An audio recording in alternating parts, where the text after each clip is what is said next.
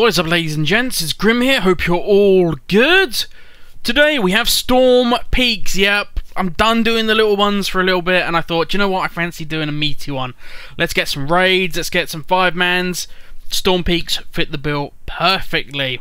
So, what do we got on offer in Storm Peaks? Well, we have the Halls of Stone, we have the Halls of Lightning, and we have the Mighty Ulduar. And we're going to kick it off with Halls of Stone. It is located to the north of Storm Peaks. You'll notice on your map there's a little area that sticks out. It's called Ulduar. The whole of this area is called Ulduar, and it encompasses not only the raid but also these two 5-mans. Now, it is a 76 to 78 on normal, and it is of course an 80 on heroic.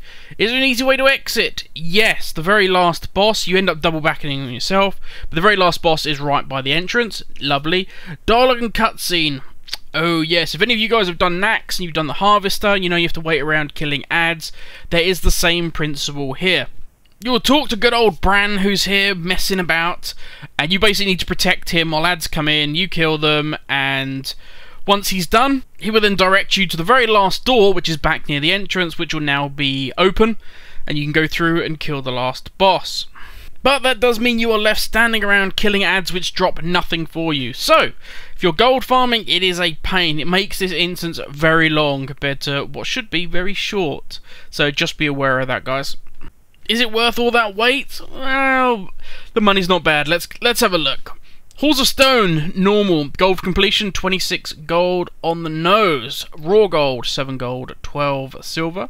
Gold from Greys, 18 gold, 60 silver. Gold from Bind on Equip, 37 gold, 21 silver. Gold from Miscellaneous, a mere 5 silver. Gold from Boss Drops, 26 gold, 67 silver. Frostweave, we got a mere 6 bits. Runtime, this is the bit. Runtime, 16 minutes, 27 seconds. Yeah, it's a long one. Total gold, 115 gold, 65 silver. Halls of Stone, heroic, gold completion, as is normal, 29 gold, 60 silver. Raw gold, 7 gold, 57 silver. Gold from Greys, 16 gold, 53 silver. Gold from BOEs, 7 gold, 71 silver. Gold from Miscellaneous, 68 silver. Gold from Boss Drops, 51 gold, 43 silver. Cloth, we got 12 bits this time. Runtime, yeah, we shaved a bit of time off. I hadn't run Halls of Stone in a very long time, and as always, as soon as you know an instance a bit better, you know what you're doing, you can start shaving it down. I reckon you could get it down to about 10 minutes, but with the whole Bran having to protect him and wait for the ads, that kind of dictates that I don't think you could do it in under 10 minutes. But you will see, and I think this is the first time this has happened, total gold, 113 gold, 48 silver.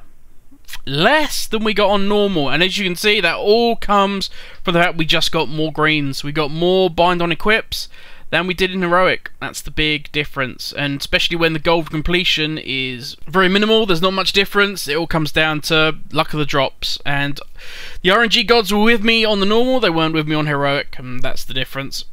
Halls of Lightning is up next. It is a level 79 to 80, so top end on normal, and of course 80 on heroic. Is there an easy exit? Yes, very much so. Some of you will know this, some of you will not, but right behind the boss's throne is a balcony. There is a cracked area on the balcony. This is fully intended.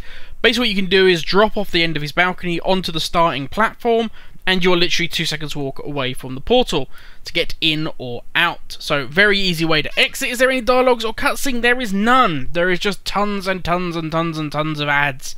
Lots of ads. Which is what we like, because ads equal prizes and gold and loot and all that fun stuff. So, let's have a look at the loot. Is it worth running? Halls of Lightning on normal. Gold from completion, 7 gold, 10 silver. Raw gold, we're looking at 5 gold, 90 silver. Gold from Grades, 12 gold, 49 silver. Gold from BOEs, 45 gold, 47 silver. Gold from Miscellaneous, 18 silver. Come on, please. Gold from Boss Drops, 30 gold, 28 silver. Frostweave, we picked up a mere 3 pieces. Runtime, 6 minutes, 57 seconds. Again, as I always say, guys, that can be misleading because I haven't run Halls of Lightning in a very long time. So, therefore, didn't really know where I was going, what I was doing. I was stopping, killing mobs, rather than getting them into big trash packs to burn down. But yeah, so total gold for our normal run is 101 gold, 42 silver. Halls of Lightning Heroic, as always, 29 gold, 60 silver. Raw gold, 6 gold, 98 silver. Gold from Greys, 19 gold, 79 silver. Gold from BOEs, again, the gods of green drops were not with me on the heroic run. 10 gold, 24 silver. Gold from Miscellaneous, 1 gold, 30 silver. Gold from boss drops, 50 gold, 38 silver. Cloth, we got 2 bits. 2 bits, really? Runtime was 5 minutes, 40 seconds. Total gold, 118 gold, 29 silver. And on a personal note, I will say that is a dream of an instance to run. If you just want to go round and round and round, farm it a couple of times, as I say, it's super quick, easy way to exit, tons of trash, which I didn't even kill all the trash. I literally, as always, went from A to B, killed the bosses, and killed anything in my way. If you actually want to pull everything, farm the lot, there's still loads of untapped gold in that place. Really nice run. But, now we come to the fun part. Oh yes, Ulduar, one of my favourite raids of all time. I love this place. It's got fucking vehicles, ridiculous amount of ads, it's got fucking monorails in it. It's massive, it's huge, it takes ages to run. It's just, I love it. I love this instance so much. Really is up there, probably my top 5. And I'm not talking about before people shout at me, go, my god, Ulduar was a shit instance, I hated it. I'm talking about from a term of going back and farming it. It's just really fun. I love this instance.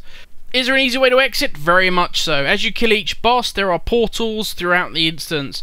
So when you get to Yorkshireon and you kill him, there's literally a portal right outside his room, and it will take you all the way back to the beginning. So you can get to the beginning of the instance from anywhere in the instance, which is fantastic because there is a lot of stuff you're going to pick up, and it's quite handy sometimes that you kill a boss, you can just go to an instant, you can go to a, teleport pad, literally teleport back to the instance, or back to the beginning of the instance, mount up if you have your big Tundra Mammoth, sell a load of gear, and then port straight back to where you were. Absolutely fantastic. Now, before we crack on and I start telling you guys about the gold that's going to drop from this place, just a quick note, okay? There are several points throughout this instance where you can increase the difficulty. So obviously I always have mine set to Legacy 25 Heroic. Okay, now there is no Heroic in Ulduar, it's 25 man or it is normal. But at certain points you can talk to various NPCs or press certain buttons and you could make the fight harder for yourself, and therefore by getting more loot or different loot caches or whatever.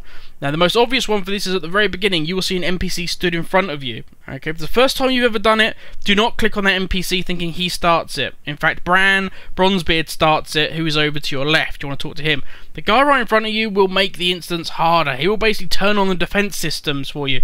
It is still not a big deal. If you're level 100, you'll easily complete it, but you'll get more achievements and you get bonus loot, so you can potentially make more money. Also, we'll touch on this again at the items of interest. By doing that, you have a chance to complete more achievements. The orbital one is the one that immediately comes to mind, and that is required for getting the Ulduar Raider achievement, which will give you a very awesome mount, which we'll look at in items of interest. But I've held you guys up long enough. Let's get on with what we're actually here for, which is to find out how much money we are going to make from Ulduar. Gold from completion. We don't get it, okay? We know that by now. Raw gold, we're looking at 215 gold, 6 silver. Gold from Greys, 38 gold, 34 silver. Gold from BOEs, 63 gold, 44 silver. Gold from Miscellaneous, a mere 84 silver. Gold from boss drops, this is what we're talking about. 507 gold, 23 silver.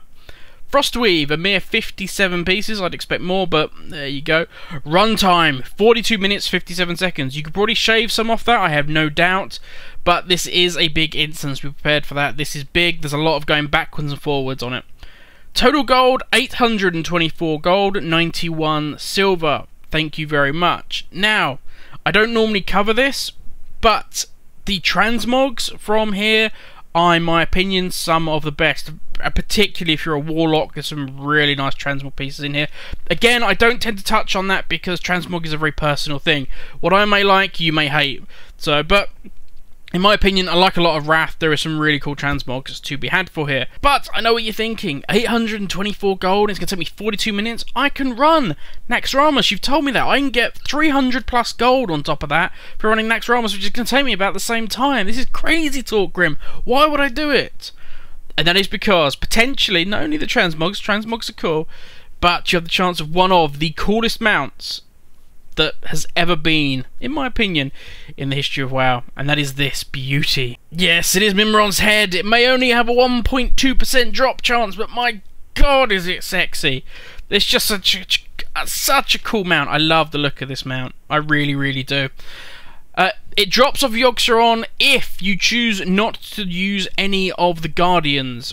What does that mean? Well, quite simply, if you don't talk to any of the Guardians that are in the room that's the Shattered Walkway, then you'll be safe. Don't talk to any of them, just leave them alone, let them stand there and gaze and look at their navels and whatever, and you just go down and kill Yogg-Saron without chatting to any of them, you're fine. You have a chance of getting this awesome mount. Also, and I touched upon it earlier, if you complete the Ulduar Raider achievement, which is easy to do solo, on 25-man, you will get the reins of the awesome, one of my favourite looking proto-drakes, the Iron-bound proto-drake. Such a cool looking mount. If you do it on 10-man, you will get the rusted proto-drake. Also a very cool looking mount. And as I say, this is really easy to do on solo. Really easy to do, guys. So, 2 easy to get mounts. Is it any wonder that I love Ulduar so much? Anyway, guys, that's me done. That's Storm Peaks out of the way. As I say, next we'll be cleaning up the last few that we've got remaining, and then we're hitting ICC, and then we are off to the Cataclysm. Yes. Not looking forward to that. God, I hate Dragon Soul solo. I really do. Anyway, guys, that's still a little way off. I hope you have an amazing rest of your day, and I will catch you all later. So have a good one.